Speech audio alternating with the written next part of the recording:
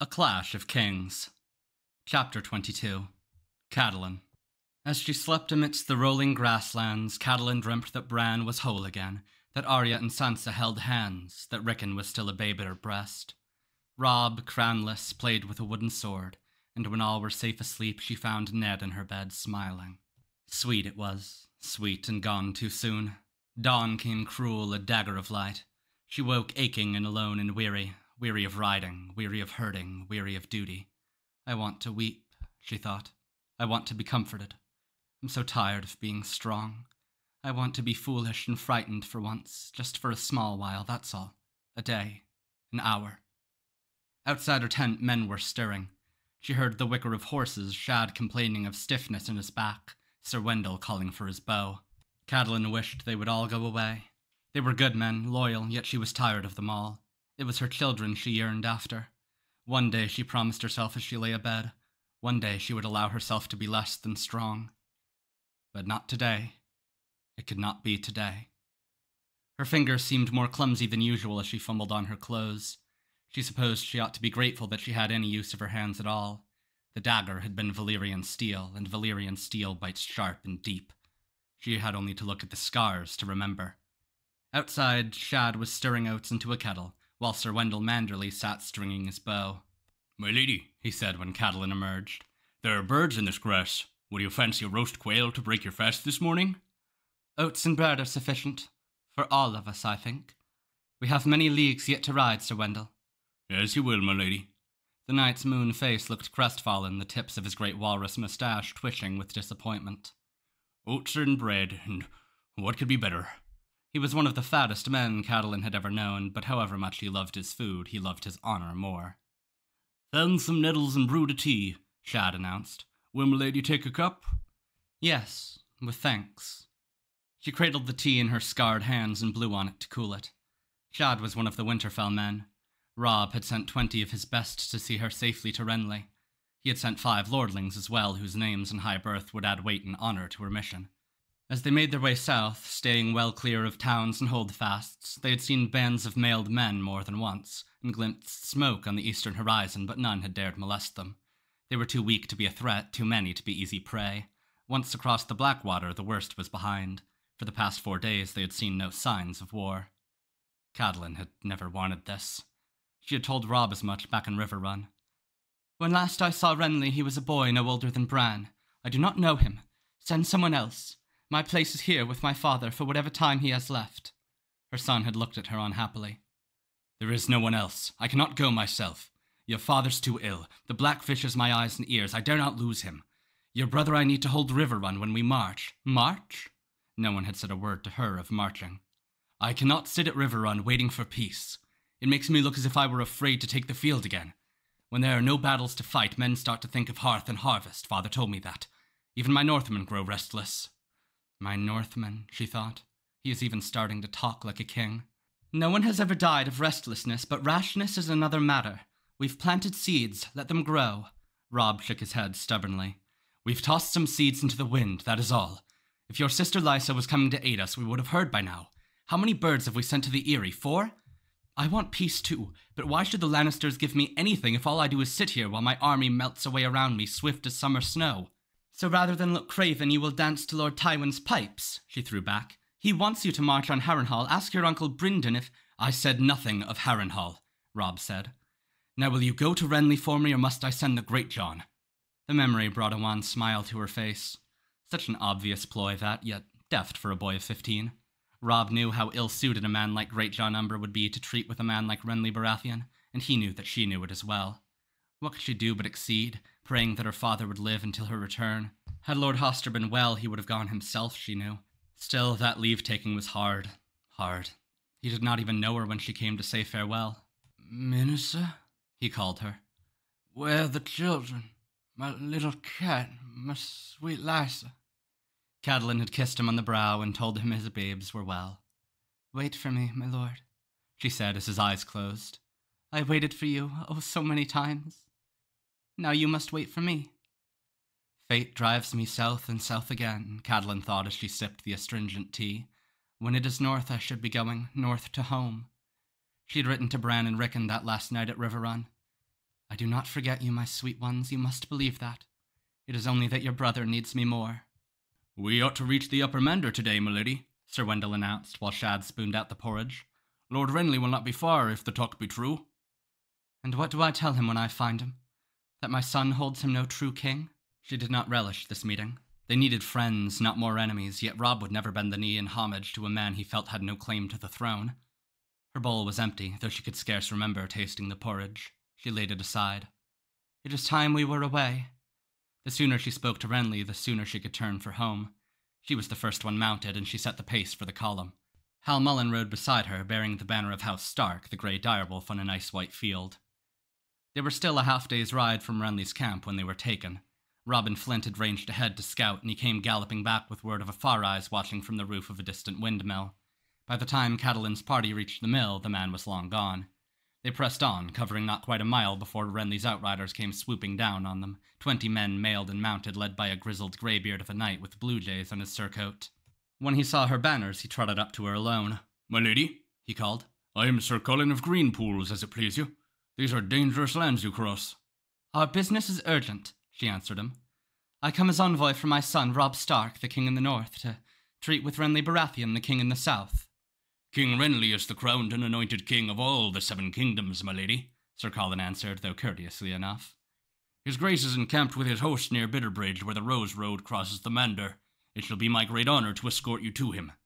The knight raised a mailed hand, and his men formed a double column, flanking Catelyn and her guard. Escort or captor, she wondered. There was nothing to be done but trust in Sir Colin's honour, and Lord Renly's. They saw the smoke of the camp's fires when they were still an hour from the river. Then the sound came drifting across farm and field and rolling plain, indistinct as the murmur of some distant sea, but swelling as they rode closer. By the time they caught sight of the Mander's muddy waters glinting in the sun, they could make out the voices of men, the clatter of steel, the whinny of horses. Yet neither sound nor smoke prepared them for the host itself. Thousands of cook fires filled the air with a pale, smoky haze. The horse lines alone stretched out over leagues. A forest had surely been felled to make the tall staffs that held the banners. Great siege engines lined the grassy verge of the Rose Road, mangonels and trebuchets and rolling rams mounted on wheels taller than a man on horseback. The steel points of pikes flamed red with sunlight as if already blooded, while the pavilions of the knights and high lords sprouted from the grass like silken mushrooms. She saw men with spears and men with swords, men in steel caps and mail shirts, camp followers strutting their charms, archers fletching arrows, teamsters driving wagons. Swineherds driving pigs, pages running messages, squires honing swords, knights riding palfreys, grooms leading ill-tempered destriers. "This is a fearsome lot of men," Sir Wendell Manderly observed as they crossed the ancient stone span from which Bitterbridge took its name. That it is, Catelyn agreed. Near all the chivalry of the south had come to Renly's call, it seemed. The golden rose of Highgarden was seen everywhere, sewn on the right breast of armsmen and servants, flapping and fluttering from the green silk banners that adorned lance and pike, painted upon the shields hung outside the pavilions of the sons and brothers and cousins and uncles of House Tyrell. As well, Catelyn spied the fox and flowers of House Florent, Fossaway apples red and green, Lord Tarley's striding huntsman, oak leaves for Oakhart, cranes for Crane, a cloud of black and orange butterflies for the Mullendores. Across the Mander, the Storm Lords had raised their standards, Renly's own banners sworn to House Baratheon's and Storm's End. Catelyn recognized Bryce Caron's Nightingale, the Penrose Quills, and Lord Estermont's Sea Turtle, green on green. Yet for every shield she knew there were a dozen strange to her, borne by the small lords sworn to the bannermen, and by hedge knights and free riders who had come swarming to make Renly Baratheon a king in fact as well as name. Renly's own standard flew high over all. From the top of his tallest siege tower, a wheeled oaken immensity covered with rawhide, streamed the largest war banner that Catelyn had ever seen. A cloth big enough to carpet many a hall, shimmering gold with the crowned stag of Baratheon black upon it, prancing proud and tall. "My lady, do you hear that noise?" asked Tallis Mullen, trotting close. "What is that?" She listened. Shouts and horses screaming and the clash of steel and cheering, she said. They'd been riding up a gentle slope toward a line of brightly colored pavilions on the height. As they passed between them, the press of men grew thicker, the sounds louder. And then she saw. Below, beneath the stone and timber battlements of a small castle, a melee was in progress. A field had been cleared off, fences and galleries and tilting barriers thrown up. Hundreds were gathered to watch, perhaps thousands. From the looks of the grounds, torn and muddy and littered with bits of dinted armor and broken lances, they had been at it for a day or more, but now the end was near. Fewer than a score of knights remained ahorse, charging and slashing at each other as watchers and fallen combatants cheered them on. She saw 2 destriers clad in full armor going down in a tangle of steel and horseflesh. "A tourney," Hal Mullen declared. He had a penchant for loudly announcing the obvious. "Oh, splendid," Sir Wendell Manderley said as a knight in a rainbow-striped cloak wheeled to deliver a backhand blow with a long-handled axe that shattered the shield of the man pursuing him and sent him reeling in his stirrups. The press in front of them made further progress difficult. "Lady Stark," Sir Colin said, "if your men would be so good as to wait here, I'll present you to the king." "As you say." She gave the command, though she had to raise her voice to be heard above the tourney din. Sir Colin walked his horse slowly through the throngs, with Catelyn riding in his wake. A roar went up from the crowd as a helmetless, red-bearded man with a griffin on his shield went down before a big knight in blue armor. His steel was a deep cobalt, even the blunt morning star he wielded with such deadly effect. His mount barded in the quartered sun and moon heraldry of House Tarth. "Red Ronnet's down, gods be damned," a man cursed. "Loras'll do for that blue," a companion answered before a roar drowned out the rest of his words. Another man was fallen, trapped beneath his injured horse, both of them screaming in pain. Squires rushed out to aid them. "This is madness," Catelyn thought. "Real enemies on every side and half the realm in flames, and Renly sits here playing it like a boy with his first wooden sword." The lords and ladies in the gallery were as engrossed in the melee as the men on the ground. Catelyn marked them well. Her father had oft treated with the southern lords, and not a few had been guessed at River Run. She recognized Lord Mathis Rowan, stouter and more florid than ever, the golden tree of his house spread across his white doublet. Below him sat Lady Oakheart, tiny and delicate, and to her left Lord Randall Tarley of Outhorn Hill, his greatsword Heartsbane propped up against the back of his seat. Others she knew only by their sigils, and some not at all. In their midst, watching and laughing with his young queen by his side, sat a ghost in a golden crown. Small wonder the lords gather around him with such fervour, she thought. He is Robert come again. Renly was handsome as Robert had been handsome, long of limb and broad of shoulder, with the same coal-black hair, fine and straight, the same deep blue eyes, the same easy smile. The slender circlet around his brows seemed to suit him well. It was soft gold, a ring of roses exquisitely wrought. At the front lifted a stag's head of dark green jade, adorned with golden eyes and golden antlers. The crowned stag decorated the king's green velvet tunic as well, worked in gold thread upon his chest, the Baratheon sigil in the colours of Highgarden. The girl who shared the high seat with him was also of Highgarden, his young queen Marjorie, daughter to Lord Mace Tyrell. Their marriage was the mortar that held the great southern alliance together, Catelyn knew. Renly was 21, the girl no older than Robb, very pretty, with a doe's soft eyes and a mane of curling brown hair that fell about her shoulders in lazy ringlets. Her smile was shy and sweet. Out in the field, another man lost his seat to the knight in the rainbow-striped cloak, and the king shouted approval with the rest. "Loras!" she heard him call. "Loras! Highgarden!" The queen clapped her hands together in excitement. Catelyn turned to see the end of it. Only 4 men were left in the fight now, and there was small doubt whom king and commons favoured. She had never met Sir Loras Tyrell, but even in the distant north one heard tales of the prowess of the young Knight of Flowers. Sir Loras rode a tall white stallion in silver mail and fought with a long-handled axe. A crest of golden roses ran down the center of his helm. 2 of the other survivors had made common cause. They spurred their mounts toward the knight in the cobalt armor. As they closed to either side, the blue knight rained hard, smashing one man full in the face with his splintered shield, while his black destrier lashed out with a steel-shot hoof at the other. In a blink, one combatant was unhorsed, the other reeling. The blue knight let his broken shield drop to the ground to free his left arm, and then the Knight of Flowers was on him. The weight of his steel seemed hardly to diminish the grace and quickness with which Sir Loras moved, his rainbow cloak swirling about him. The white horse and the black one wheeled like lovers at a harvest dance, the riders throwing steel in place of kisses.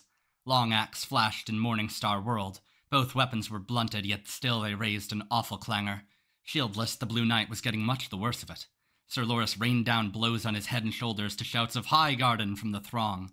The other gave answer with his morning star, but whenever the ball came crashing in, Sir Loras interposed his battered green shield, emblazoned with 3 golden roses. When the long axe caught the blue knight's hand on the backswing and sent the morning star flying from his grasp, the crowd screamed like a rutting beast.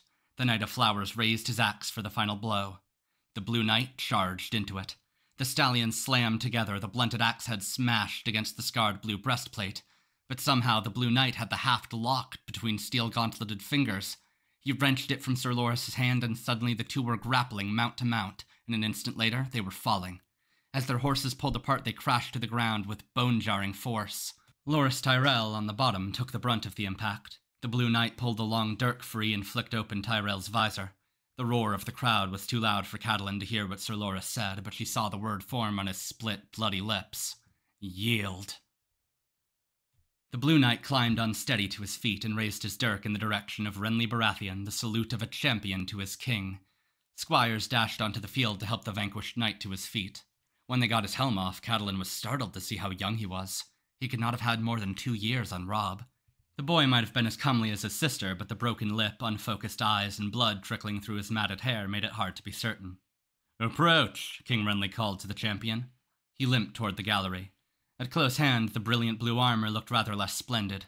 Everywhere it showed scars, the dents of mace and warhammer, the long gouges left by swords, chips in the enameled breastplate and helm. His cloak hung in rags. From the way he moved, the man within was no less battered. A few voices hailed him with cries of "Tarth" and oddly, a beauty, but most were silent. The Blue Knight knelt before the king. "Grace," he said, his voice muffled by his dented great helm. "You were all your lord father claimed you were." Renly's voice carried over the field. "I've seen Sir Loras unhorsed once or twice, but never in that fashion." "That were no proper unhorsing," complained a drunken archer nearby, a Tyrell rose sewn in his jerkin. "A vile trick pulling the lad down." The press had begun to open up. "Sir Colin," Catelyn said to her escort, "who is this man, and why do they mislike him so?" Sir Colin frowned. "Because he is no man, my lady. That's Brienne of Tarth, daughter to Lord Selwyn the Evenstar." "Daughter?" Catelyn was horrified. "Brienne the Beauty, they name her, though not to a face, lest they be called upon to defend those words with their bodies." She heard King Renly declare the Lady Brienne of Tarth the victor of the great melee at Bitterbridge, last mounted of 116 knights. "As champion, you may ask of me any boon that you desire. If it lies in my power, it is yours." "Your Grace," Brienne answered, "I ask the honor of a place among your Rainbow Guard. I would be one of your 7, and pledge my life to yours, to go where you go, ride at your side, and keep you safe from all hurt and harm." "Done," he said. "Rise and remove your helm." She did as he bid her, and when the great helm was lifted, Catelyn understood Sir Colin's words. Beauty, they called her. Mocking. The hair beneath the visor was a squirrel's nest of dirty straw, and her face. Brienne's eyes were large and very blue, a young girl's eyes, trusting and guileless, but the rest? Her features were broad and coarse, her teeth prominent and crooked, her mouth too wide, her lips so plump they seemed swollen. 1,000 freckles speckled her cheeks and brow, and her nose had been broken more than once. Pity filled Catelyn's heart. Is there any creature on earth as unfortunate as an ugly woman? And yet when Renly cut away her torn cloak and fastened a rainbow in its place, Brienne of Tarth did not look unfortunate. Her smile lit up her face, and her voice was strong and proud as she said, "My life for yours, your grace. From this day on I am your shield, and I swear it by the old gods and the new." The way she looked at the king, looked down at him, she was a good hand higher, though Renly was near as tall as his brother had been, was painful to see. "Your Grace." Sir Colin of Greenpool swung down off his horse to approach the gallery. "I beg your leave." He went to one knee.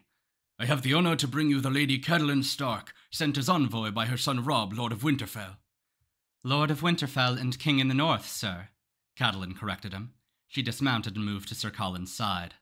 King Renly looked surprised. "Lady Catelyn! We are most pleased." He turned to his young queen. "Marjorie, my sweet, this is the Lady Catelyn Stark of Winterfell." "You are most welcome here, Lady Stark," the girl said, all soft courtesy. "I am sorry for your loss." "You are kind," said Catelyn. "My lady, I swear to you, I will see that the Lannisters answer for your husband's murder," the king declared. "When I take King's Landing, I'll send you Cersei's head." "And will that bring my Ned back to me?" she thought. "It will be enough to know that justice has been done, my lord." "Your grace," Brienne the Blue corrected sharply, "and you should kneel when you approach the king." "The distance between a lord and a grace is a small one, my lady," Catelyn said. "Lord Renly wears a crown, as does my son. If you wish, we may stand here in the mud and debate what honors and titles are rightly due to each, but it strikes me that we have more pressing matters to consider." Some of Renly's lords bristled at that, but the king only laughed. "Well said, my lady. There will be time enough for graces when these wars are done. Tell me, when does your son mean to march against Harrenhal?" Until she knew whether this king was friend or foe, Catelyn was not about to reveal the least part of Robb's dispositions. "I do not sit on my son's war councils, my lord." "So long as he leaves a few Lannisters for me, I'll not complain.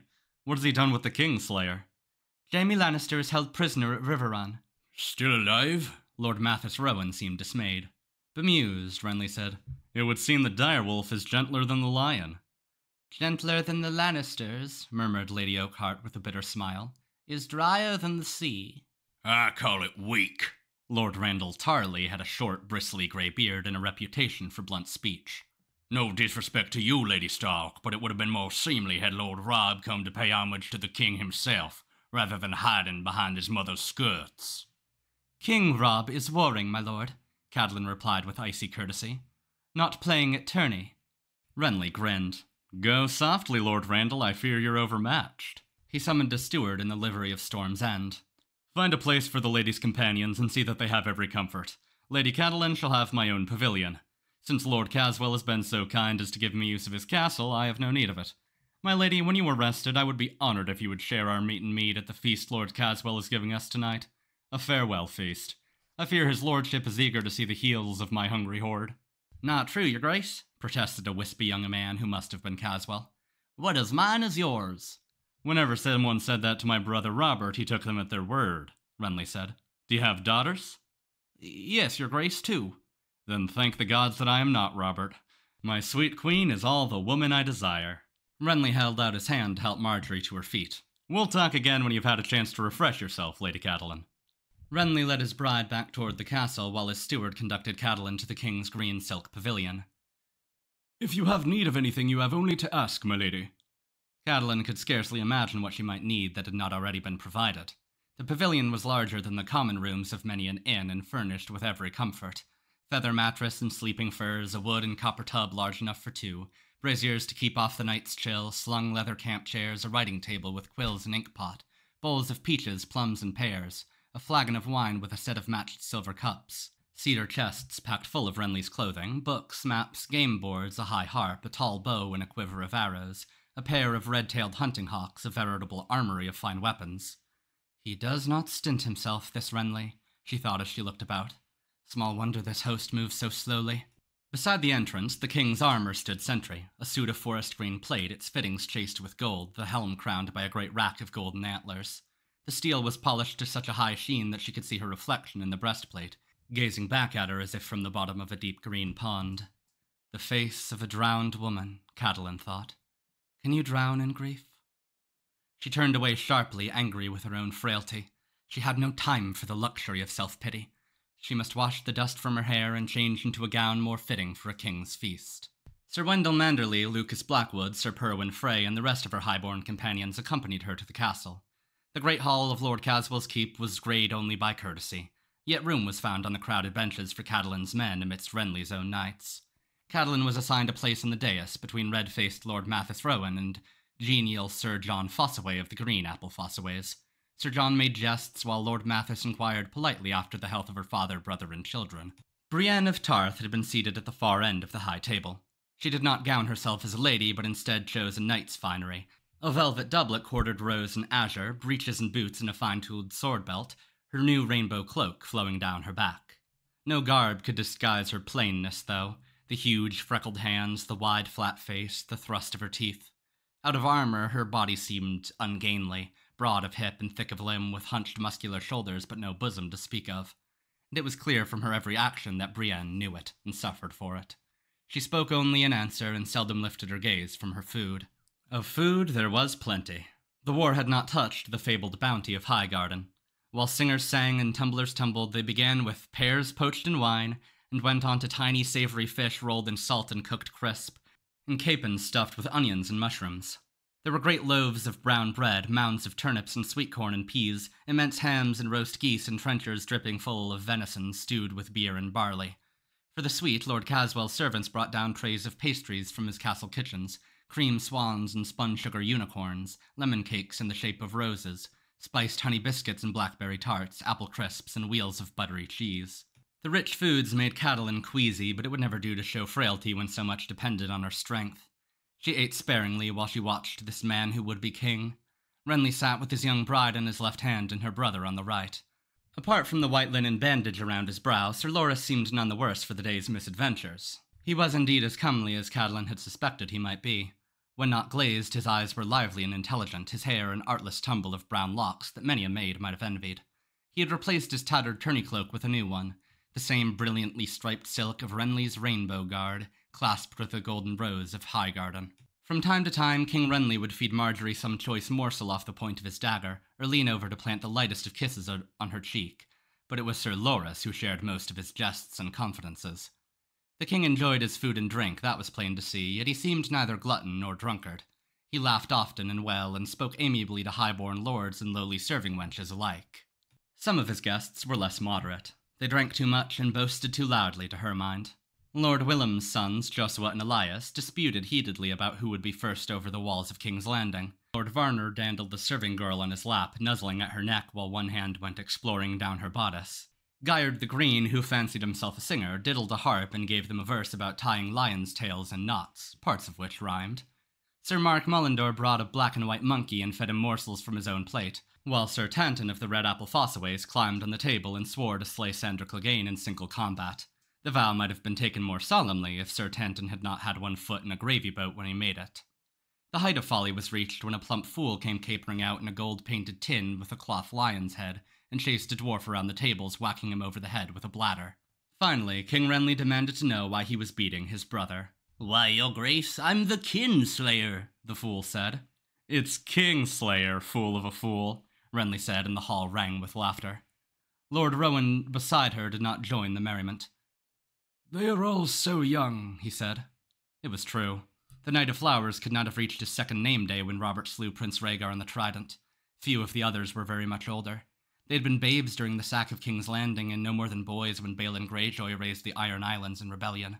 "They are still unblooded," Catelyn thought as she watched Lord Bryce goad Sir Rober into juggling a brace of daggers. "It is all a game to them still, a tourney writ large, and all they see is the chance for glory and honour and spoils. They are boys drunk on song and story, and like all boys, they think themselves immortal." "War will make them old," Catelyn said, "as it did us." She had been a girl when Robert and Ned and Jon Arryn raised their banners against Aerys Targaryen, a woman by the time the fighting was done. "I pity them." "Why?" Lord Rowan asked her. "Look at them. They're young and strong, full of life and laughter, and lust, aye, more lust than they know what to do with. There will be many a bastard bred this night, I promise you. Why pity?" "Because it will not last," Catelyn answered sadly. "Because they are nights of summer, and winter is coming."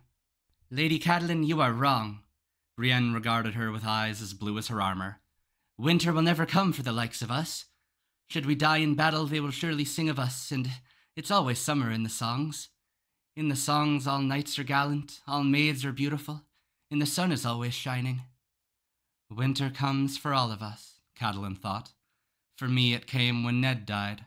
It will come for you too, child, and sooner than you like." She did not have the heart to say it. The king saved her. "Lady Catelyn," Renly called down, "I feel the need of some air. Will you walk with me?" Catelyn stood at once. "I should be honored." Brienne was on her feet as well. "Your grace, give me but a moment to don my mail. You should not be without protection." King Renly smiled. "If I am not safe in the heart of Lord Caswell's castle with my own host around me, one sword will make no matter. Not even your sword, Brienne. Sit and eat. If I have need of you, I'll send for you." His words seemed to strike the girl harder than any blow she had taken that afternoon. "As you will, your grace." Brienne sat, eyes downcast. Renly took Catelyn's arm and led her from the hall, past a slouching guardsman who straightened so hurriedly that he near dropped his spear. Renly clapped the man on the shoulder and made a jest of it. "This way, milady." The king took her through a low door into a stair tower. As they started up, he said, "Perchance is Sir Barristan Selmy with your son at River Run?" "No," she answered, puzzled. "Is he no longer with Joffrey? He was the Lord Commander of the King's Guard." Renly shook his head. "The Lannisters told him he was too old, and gave his cloak to the Hound. I am told he left King's Landing vowing to take up service with the true king. That cloak Brienne claimed today was the one I was keeping for Selmy, in hopes that he might offer me his sword. When he didn't turn up at Highgarden, I thought perhaps he'd gone to River Run instead." "We have not seen him." "He was old, yes, but a good man still. I hope he has not come to harm. The Lannisters are great fools. They climbed a few more steps. On the night of Robert's death, I offered your husband 100 swords and urged him to take Joffrey into his power. Had he listened, he would be regent today, and there would have been no need for me to claim the throne. Ned refused you. She did not have to be told. He had sworn to protect Robert's children, Renly said. I lacked the strength to act alone, so when Lord Eddard turned me away, I had no choice but to flee. Had I stayed, I knew the Queen would see to it that I did not long outlive my brother. Had you stayed and lent your support to Ned, he might still be alive, Catelyn thought bitterly. I liked your husband well enough, my lady. He was a loyal friend to Robert, I know, but he would not listen and he would not bend. Here, I wish to show you something. They had reached the top of the stairwell. Renly pushed open a wooden door and they stepped out onto the roof. Lord Caswell's keep was scarcely tall enough to call a tower, but the country was low and flat, and Catelyn could see for leagues in all directions. Wherever she looked, she saw fires. They covered the earth like fallen stars, and like the stars, there was no end to them. Count them if you like, my lady, Renly said quietly. You will still be counting when dawn breaks in the east. How many fires burn around Riverrun tonight, I wonder? Catelyn could hear faint music drifting from the great hall, seeping out into the night. She dare not count the stars. I am told your son crossed the neck with 20,000 swords at his back, Renly went on. Now that the Lords of the Trident are with him, perhaps he commands 40,000? No, she thought. Not near so many. We have lost men in battle and others to the harvest.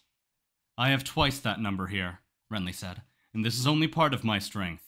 Mace Tyrell remains at Highgarden with another 10,000. I have a strong garrison holding Storm's End, and soon enough the Dornishmen will join me with all their power.